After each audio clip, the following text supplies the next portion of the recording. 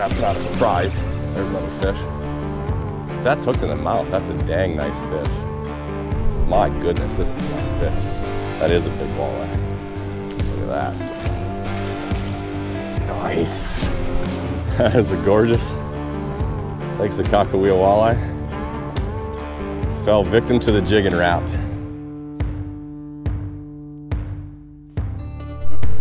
What is up, fisher people? It is an absolutely gorgeous day out here on Lake Sakakawea, and we're gonna do a video all about the jigging wrap. We're gonna talk about when is the best time to use a jigging wrap, why you would want to use a jigging wrap, and of course, how to best use the jigging wrap. And before we do that, we're gonna start with the gear. We'll get that out of the way. I like to use a 7-foot medium fast rod, and I like to use braided line with a fluorocarbon leader and a snap at the end for quick changing abilities. And in terms of the jigging wrap itself, if I'm fishing earlier season stuff, shallower water stuff, I can get by with the 7s to kind of save my arm and my wrist a little bit. When it comes to the fall time, I really prefer the number 9s. You can also get by with a medium light rod, and it's probably a little easier to work. The problem with that is the tip of the rod gets so whippy that a lot of times you wind up getting that line twisting around the top of the rod when you're snapping it. Okay, so we got that out of the way. When do you use jigging wraps? Well, in my opinion, you either use them on one end of the spectrum or the other. If the fish are really finicky, or if the fish are really aggressive. If they're really finicky, you can use a jigging wrap to trigger a bite. When you're not getting them to take live bait and other sorts of presentations, it would seem counterintuitive, but it can actually work really well sometimes. On the other side of the spectrum, like I said, if the fish are really aggressive, I don't know a faster, quicker, more efficient way to catch them than with jigging wraps, because you can cover so much water and work them so fast, kind of like you can do with crankbaits, but they're more surgical and efficient, because with a crankbait, like you set up your spread, you start your pass, and you're covering a certain area of ground with a crankbait. With a jigging wrap, if you're cruising along an area, you see fish on the side here, you can throw exactly where you want to throw, hit that spot quick, reel it in, hit another spot. You can be trolling 20 feet and hit 40 feet and hit 5 feet. You can cast up and down contours, all that kind of stuff. I think I missed my first bite there, and I also lost my train of thought. So it becomes very efficient that way. So how that works out in terms of seasonal things, well, you can get a good jigging wrap bite sometimes on shallow days in the spring, like post spawn even, especially if you get some wind going, you got aggressive fish up there. Then I find that bite kind of fades out a little bit for me, at least out here on Lake Sakakawea. And then it picks up a lot sort of late June, early July, when the water temps start to near 70 degrees and the fish are really starting to rev up. And then of course, it also becomes a really good presentation in the fall, partly to trigger those bites, and also if you're dealing with fish that are pretty deep on deep structure, it's just a really good way to get a bait down to the fish super, super fast without needing to use lead core, without needing to use 4-ounce, 3-ounce bottom bouncers, all that kind of stuff. It's a really quick way to attack those fish.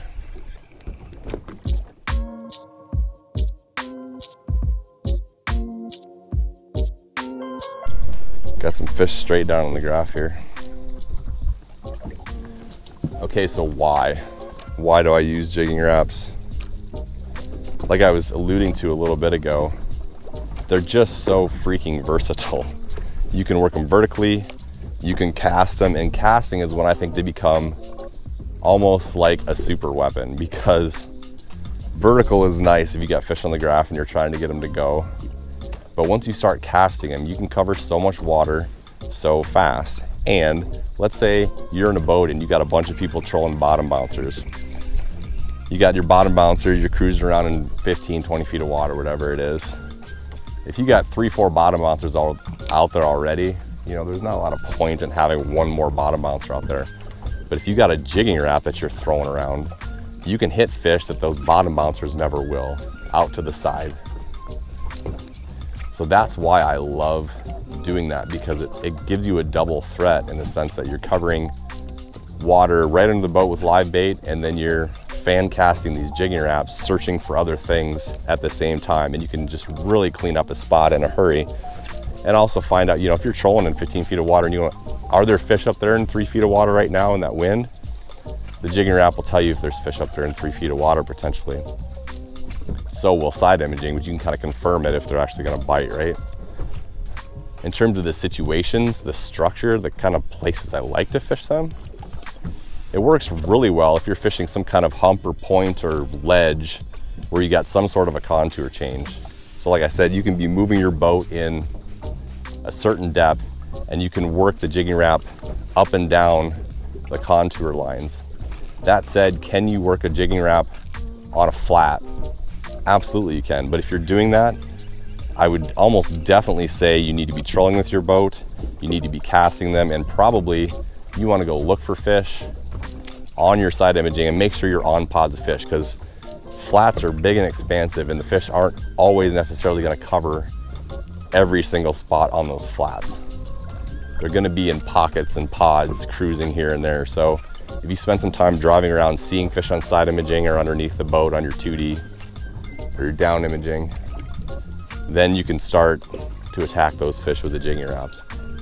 It's not probably as effective, but it can be as long as you stay on the fish. There's the first hookup of the day.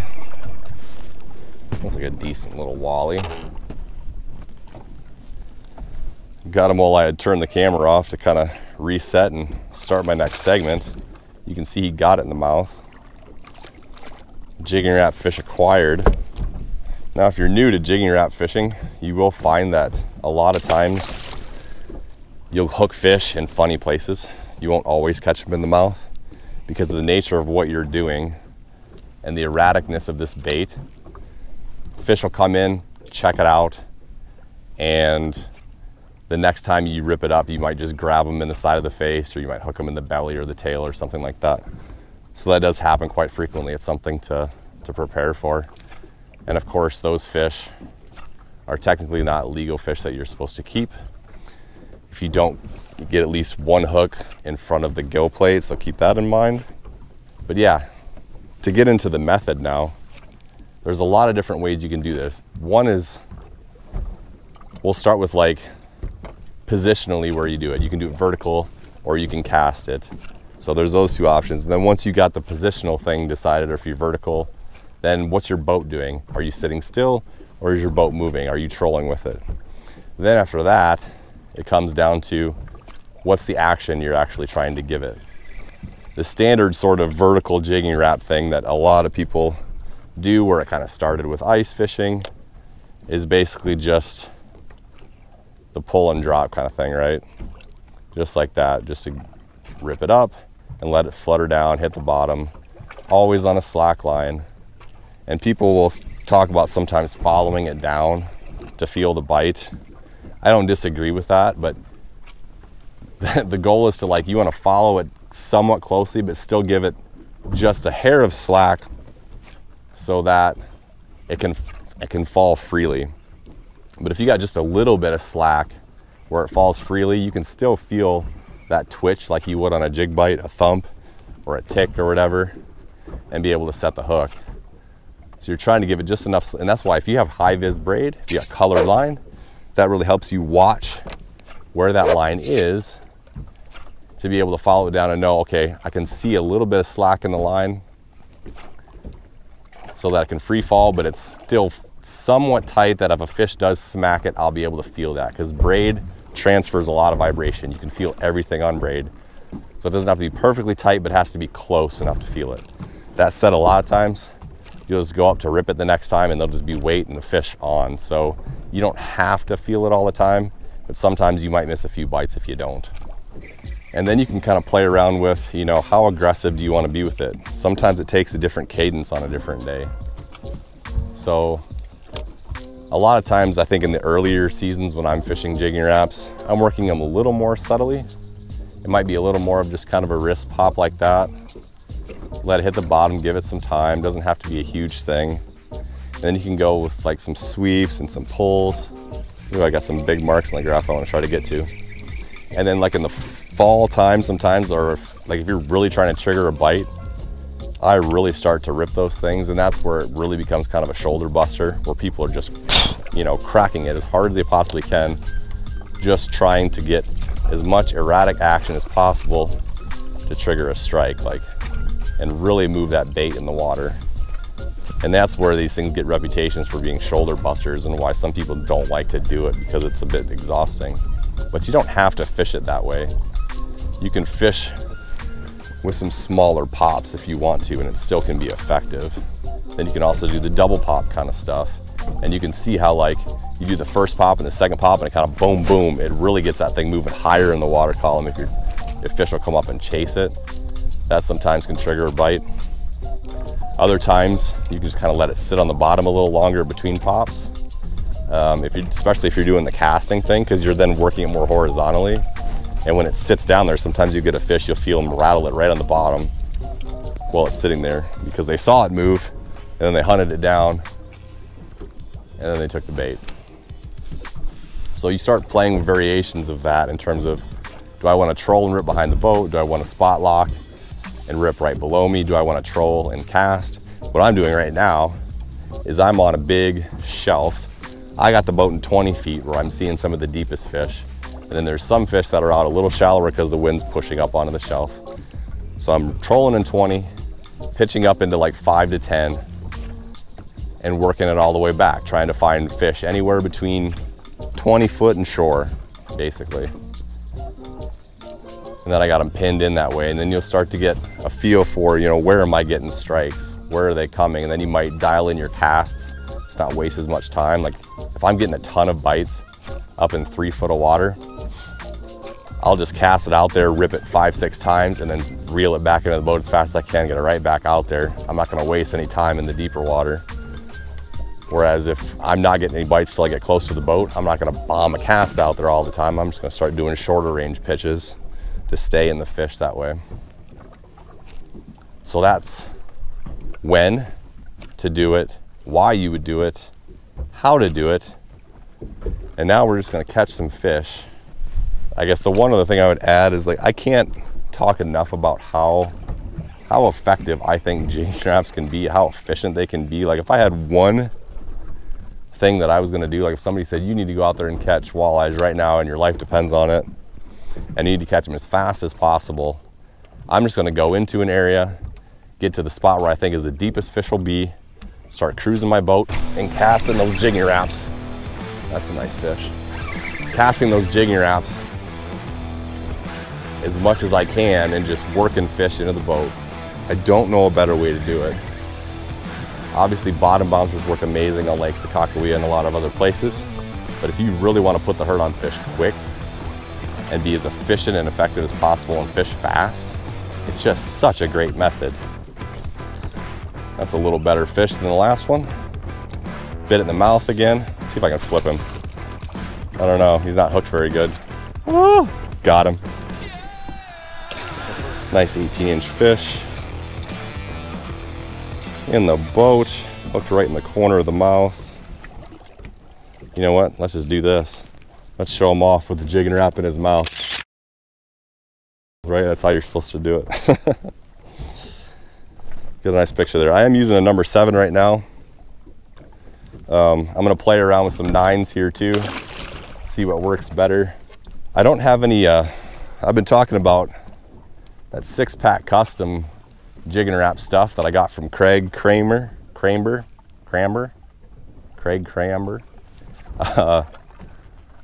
doesn't have any number 7s. He's got all number 9s in the stuff he gave me. I hadn't been using a lot of 7s at the time I talked to him either, so that's not a surprise. There's another fish. But I do dig his jigging wraps as well. If that's hooked in the mouth, that's a dang nice fish. It kind of acts like it is hooked in the mouth. So right now I got the 7s on. I'll work some of the 9s later. I gotta get this fish in though. If that's hooked in the mouth, it's nice. I'm liking the way this is going. I'm gonna hit spot lock here. Let the boat swing around. so I can play this fish a little bit, loosen up my drag, make sure he can pull if he needs to. That's the other thing too, is these fish can come unpinned pretty easily if you put a lot of pressure on them. And even more so when you're using the medium fast rod instead of the medium light. So I really like to have that drag nice and loose after I hook the fish. To hook the fish, you want to keep some drag on there. Wow. But keeping the fish hooked, Judas, keeping the fish hooked, it's nice to have a little play in there because that rod doesn't have a ton of play when you got a medium fast. All the action is up top. My goodness, this is a nice fish. Holy cow. Make sure that drag can peel. That's good. That is a big walleye. Look at that. Nice. Good start. Good start to the Jig and Wrap day for sure. Every fish got consecutively bigger. That is a gorgeous Lake Sakakawea walleye. Fell victim to the Jig and Wrap. Using that chrome perch, glow perch, whatever you call it right now, number 7. And I'm gonna put Craig's custom on here in a minute. Now that we got 3 on this, see how the custom one does with some of these Lake Sakakawea Walters. We'll get that 22 3-inch fish back in the water, revved up. Boy, with those 3 fish catches already, we got a good video, but I've only been here for 20 minutes, so I want to keep catching some fish.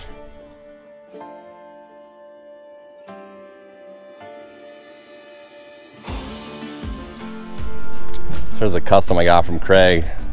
Old classic perch color, similar to what I was using before. Not quite as flashy and chromy. I find that, and this probably holds true for anything, not just jigging wraps, but on cloudier days, overcast days, I really like the darker colors.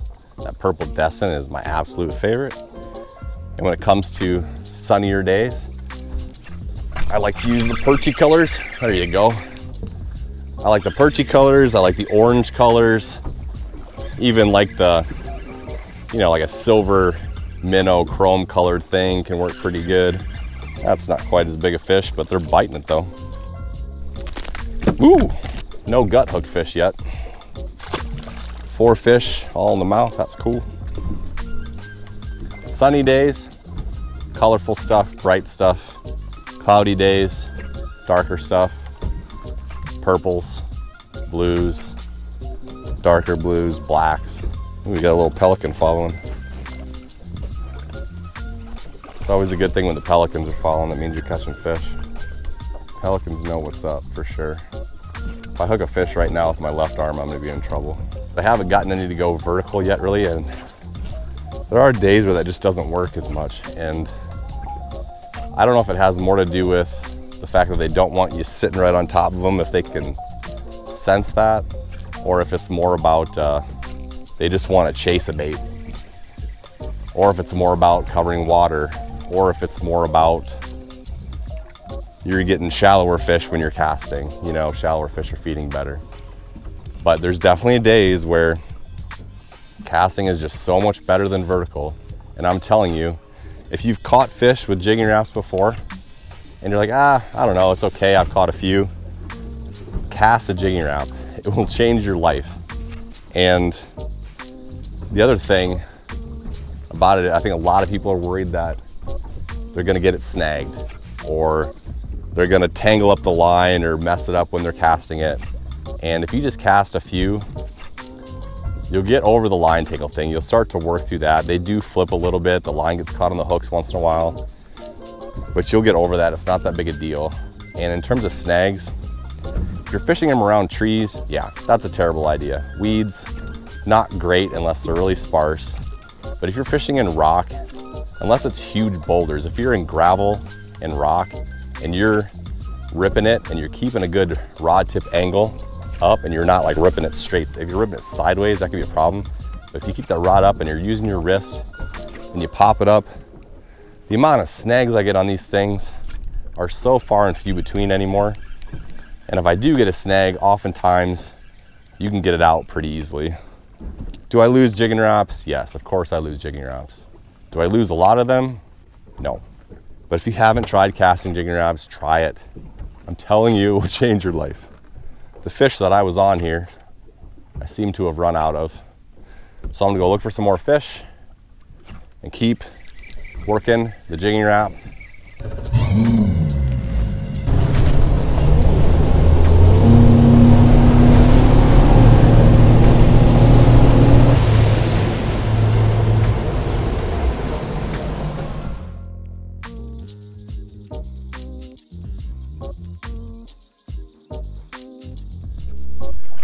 All right, I just cruised down the shelf here, found another little pocket, fairly concentrated fish.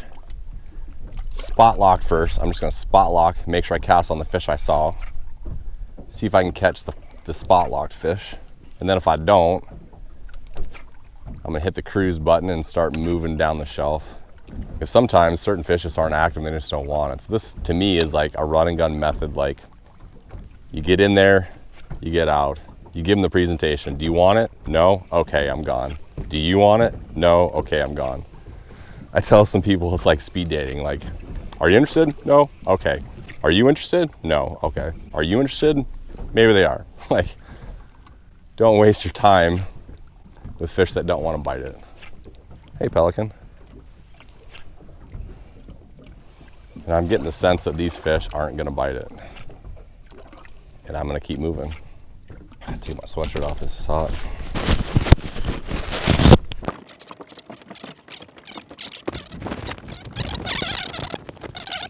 Let's get back on the move and catch some fish.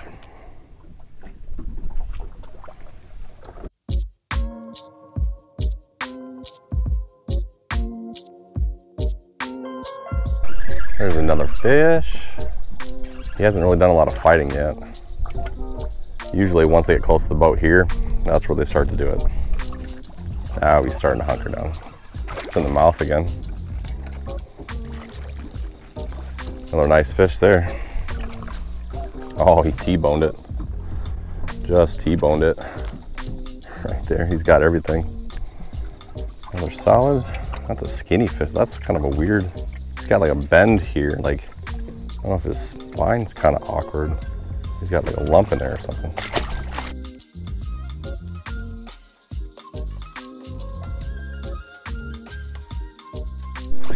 This is either a nice fish or our first snagged specimen. Might get off if I lift him. Nope. Just a really nice quality fish. A big chunky 18, 19. It's good stuff. My hands make that fish look a lot smaller. That's like perfect eating class fish right there. This pelican just having so much fun here. He really likes hanging out with me. I don't mind hanging out with him. He's kind of a cool guy. Haven't got a fish for him yet. I'm not gonna give him a fish either. Unless I catch a goldeye, then I'll throw that to him.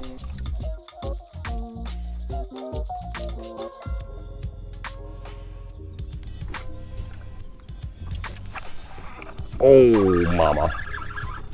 Oh, ho, ho, ho, ho, ho. Oh, get over here. Let's go the other side.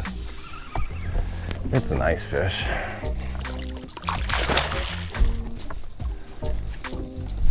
Success on the major pod. Got one of them to go anyway.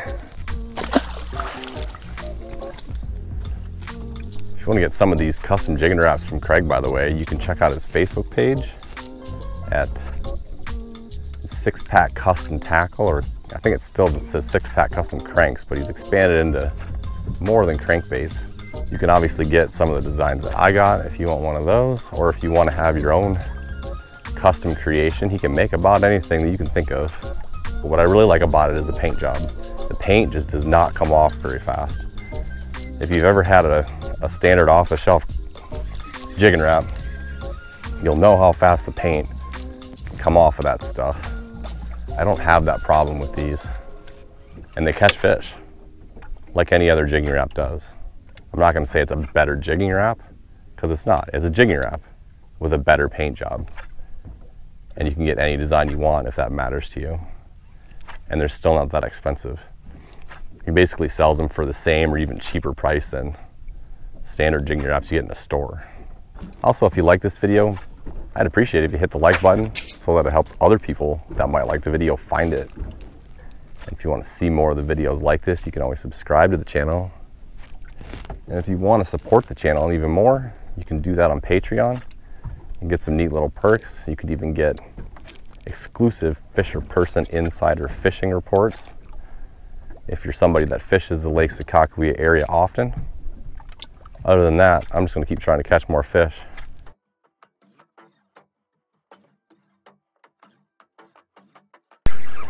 There's another one. That is your first snagged fish. Wind picked up a little bit again, so maybe we'll get that bite revved up again. There's another fish. Doesn't feel huge, but he bit it in the mouth. Not sure if he's snagged or not. In the mouth, decent fish. Look at that guy run. That's fun. Nice fish. Hey-oh, stick out your fins. Another fish. This is one of those, if it's in the mouth, it's okay. We're gonna find out together what we got here. It's a nice fish. Bit it in the mouth. Got him in. There's your jigging wrap fish. Holy cow. Next cast, this one hit it and took off like a missile. I got him right in the tail. Fat. That's not one you can keep, folks. Our second biggest fish of the day probably though. It's a nice quality fish though. Nice Walter. Another fish. Yeah, definitely snagged. Next cast. They're definitely firing up a little bit now with this wind. 16 to 17 inches or somewhere thereabouts. Next cast again. This one's definitely going to be in the mouth because on the way down I felt that thump just like a jig bite. That's 3 in a row. It's a nice fish again. Nice 18-inch walleye. Definitely knew he was in the mouth. Sometimes, like I said, when it's falling like that, you'll feel a thump just like you will on a jig. Felt that hit on the way down. Just a really feisty one in the mouth.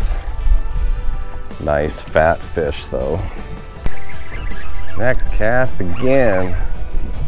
Bit it in the mouth, but he's skiing. The pelican's gonna try to get him. I better get him down. Ah! That pelican wanted that fish. Holy cow. Wish I had that on video. Never left spot lock from that fish. Next cast.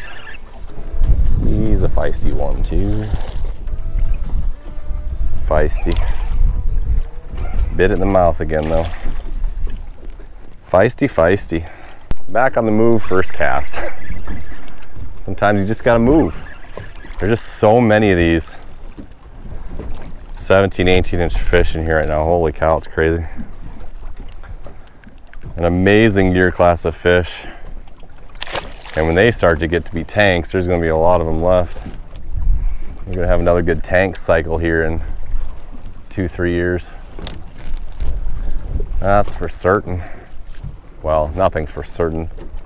Earth could get hit by a solar flare or something.